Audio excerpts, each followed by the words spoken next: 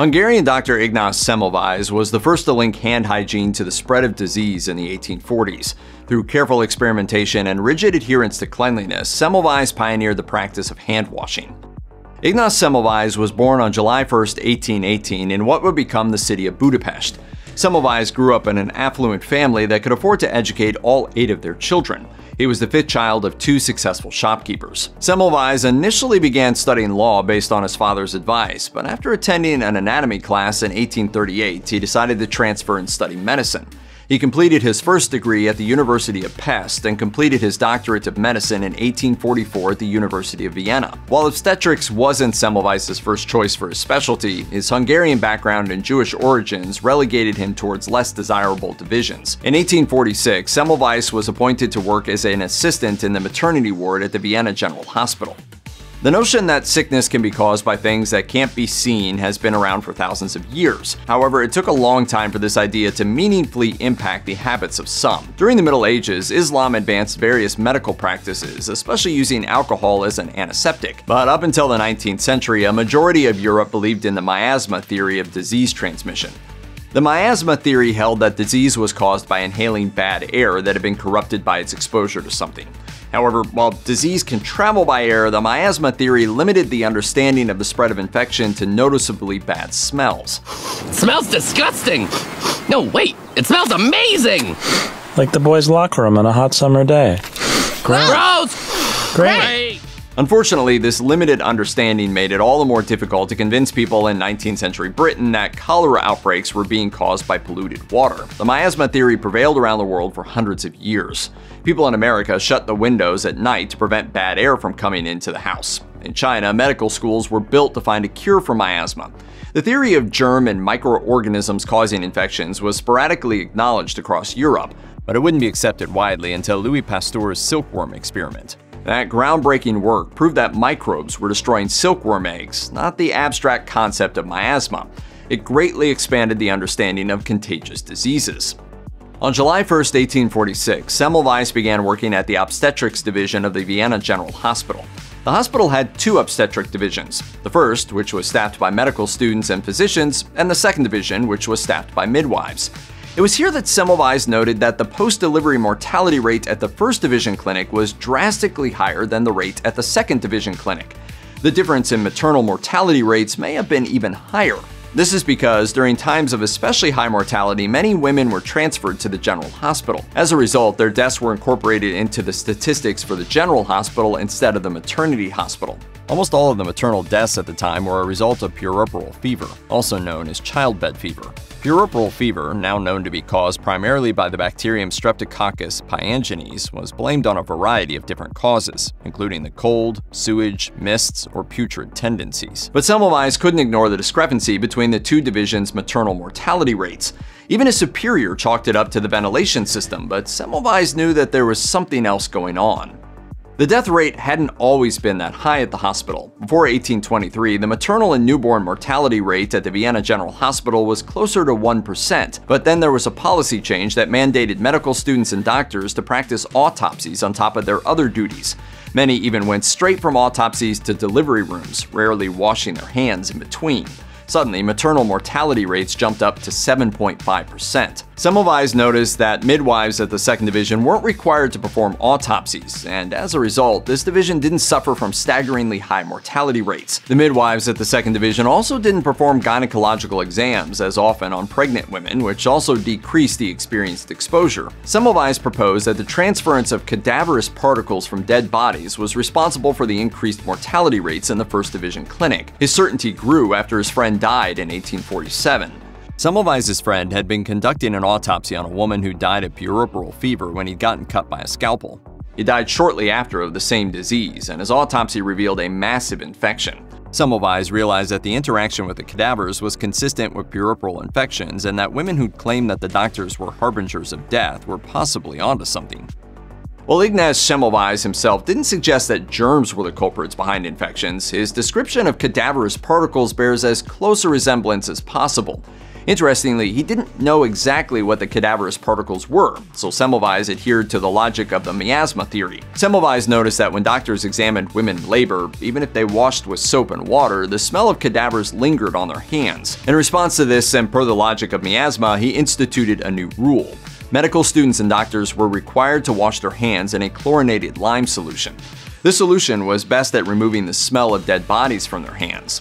Semmelweis required that anyone entering the labor ward was required to disinfect their hands in this manner. Within 3 months, from June to August 1847, the change in death rates was dramatic. Maternal mortality rates in the 1st Division Clinic fell to 1.8%, similar to the rates at the 2nd Division Clinic. When death rates spiked again in October and November, Semmelweis began requiring attendees to wash their hands in between examining individual patients.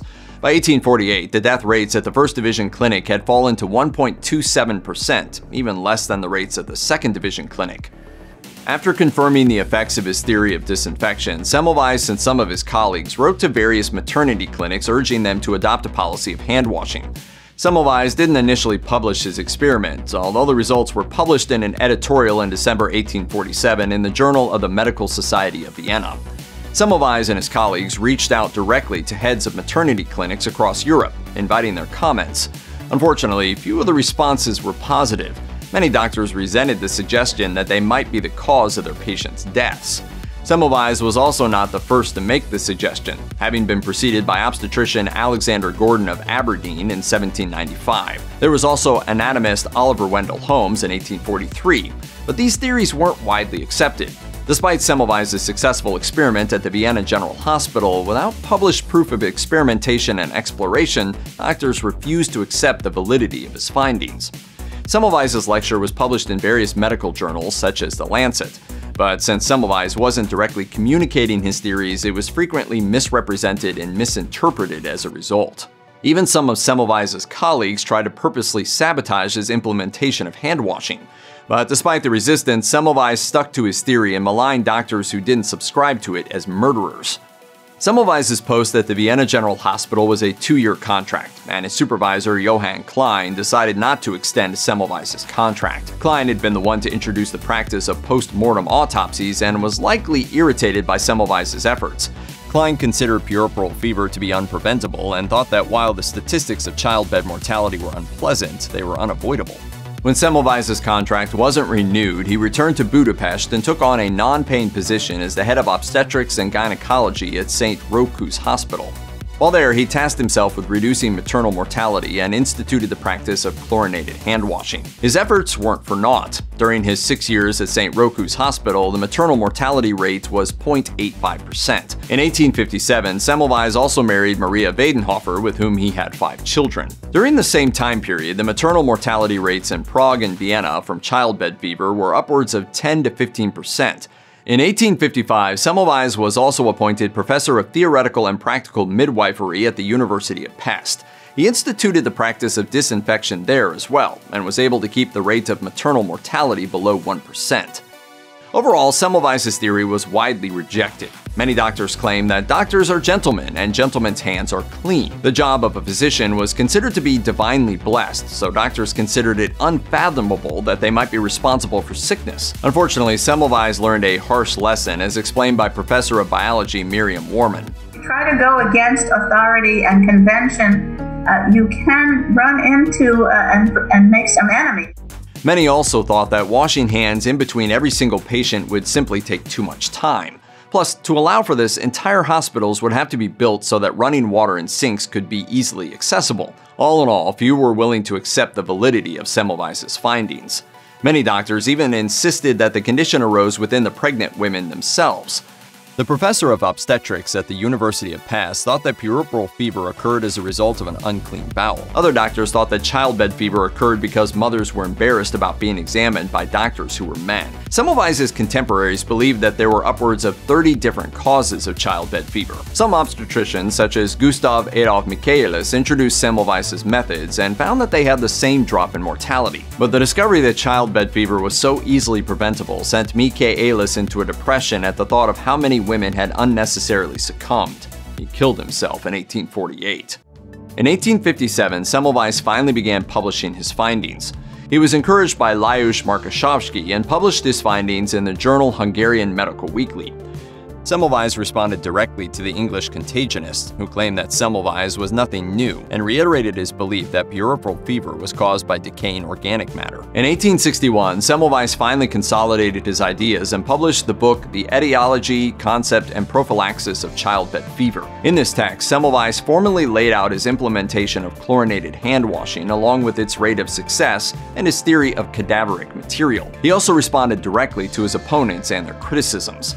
This text also received negative reviews, which prompted Semmelweis to lash out through a series of open letters in 1861 and 1862. Semmelweis had no patience for doctors who refused to accept responsibility for their actions, and denounced obstetricians who rejected him as irresponsible murderers and ignoramuses. Unfortunately, this did little to further his case. In his text, Semmelweis also lamented the rejection of his theories, noting that in 1854 alone, in Vienna, the birthplace of my theory, 400 maternity patients died from childbed fever. In published medical works, my teachings are either ignored or attacked. Semmelweis was not only ridiculed by colleagues, but by family and friends as well. Despite the resistance, Semmelweis refused to abandon his crusade and rarely talked of anything other than childbed fever. In 1861, Semmelweis began suffering from mental health issues.